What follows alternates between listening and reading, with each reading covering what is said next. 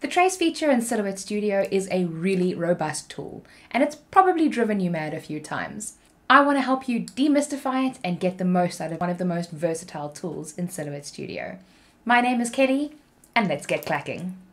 We can open up the trace panel in one of two different ways. Number one would be to go to the top left-hand corner, select panels, and then go down to trace, and you'll see it opens the trace panel. And the second option is to click on the little toaster-looking picture, fifth one from the top on the right-hand side, and it says open the trace panel, and it'll do the same thing. So typically when we're using the trace feature, we're using it because we want to remove something, or we want to create a file into a cut file so that we can actually cut it out of vinyl. In this case, what we would do is we would click on select trace area. Our mouse changes into a little crosshair, so we can then click down and drag across the entire image that we want to trace, and then release it. And you'll see that part of the design goes yellow. Now this is the part that is registered under the trace that the Silhouette Studio sees, and according to the current threshold that we have, that is the part that will be traced. So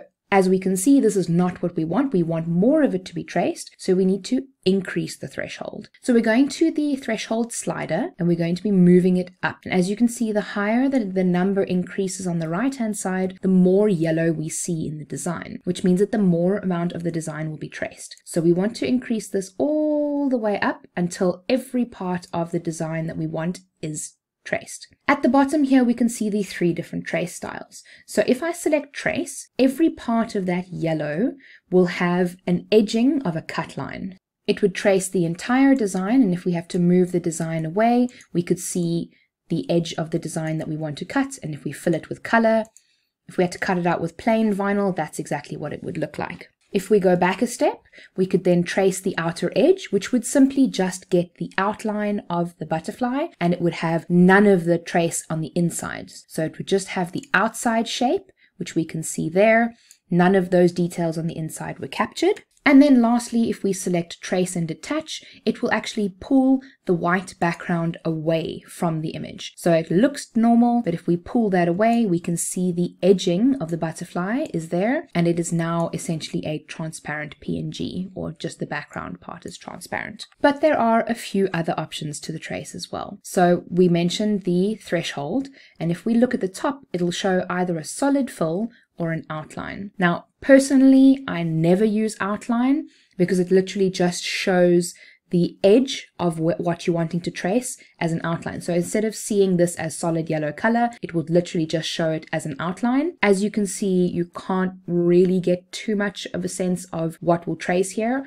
I'm sure there are applications that this would be useful. Personally, I haven't found any, so I haven't used this.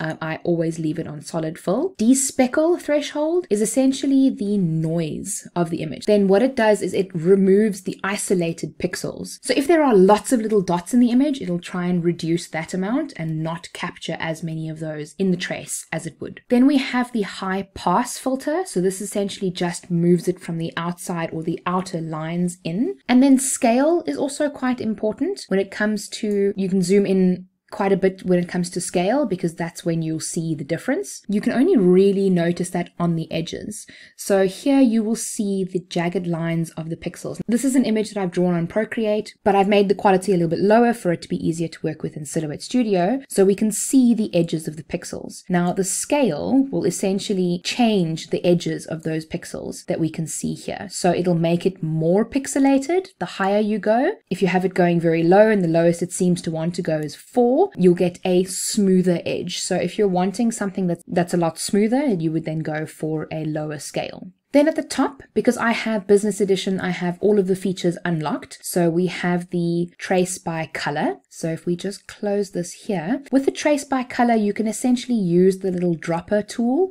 to pick up a color on your design and try and trace that. So in this case, let's try and trace the mustardy color of the outline. So if we click on trace by color and then we click on that part, it'll then recognize that color.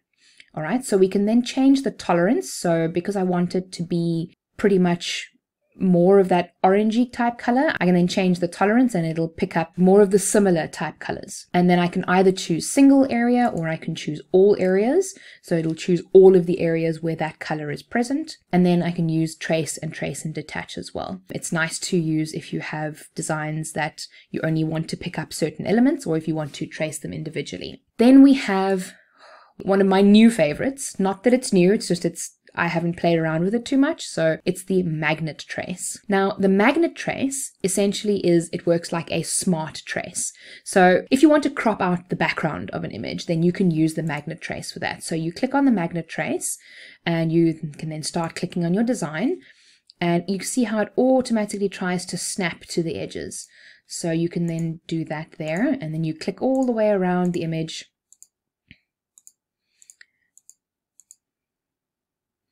So that's essentially what you would do. I mean, I'm not going to go around the entire image, but it would essentially, you could either then trace this or trace and detach the background for this. If you want a little bit of a better tutorial on that, I've actually done another video for Battle of the Machines where we went over the trace function and I took a selfie and we cropped the background out of that selfie, and it worked beautifully for that. I'll leave the link up in the description for you to take a look at that one. If you're finding this information helpful, then please give it a thumbs up and subscribe to my channel if you want to see more tutorials like this in the future. I do lots of tutorials on Silhouette Studio features as well as craft projects that you may be able to do for various uses. I hope that you stick around for more tutorials in the future. Going back to the main type of trace, I very often see people have images that are a lighter color on a darker background. So they're not like this, they're inverted. The image would then look like this. This is actually how I designed the image, with a black background and lighter colors. As you can see, the colors kind of mix a little bit better than the inverted colors. If you were to trace this, you can actually see how it wouldn't isolate the part that we want to trace correctly. I mean, there it does quite literally exactly the opposite. So we would need to edit this image in order to get the trace. So before tracing, we go to this panel here, the image effects panel, and we click on this one almost in the middle. It's called invert. So you select the image, bring the inversion all the way to 100, you click apply, then you go back to the trace panel, select trace area, and then you can see this is exactly the image that we were working with earlier. And you will then be able to get a perfect trace, and then you can click trace. And then if you wanted to, you can go back to the image effects panel and invert the image again. And then you would have the perfect image that you would be able to trace. So that's essentially how I trace things with a darker background that have a lighter image. It's quite simply just inverting the image and then putting it back to normal. That's quite simply in a nutshell the trace function in Silhouette Studio. I find it a very versatile tool that you'll be able to use for many different projects. I find that I use the trace function for pretty much every project that I use, just purely because there's so many different things that you can do with it. It really opens up an entire new world of opportunities for things that you can do within Silhouette Studio. Thank you so much for joining me. I really appreciate all of the support, and I will see you in my next video. And remember, be kind to someone today. See you soon.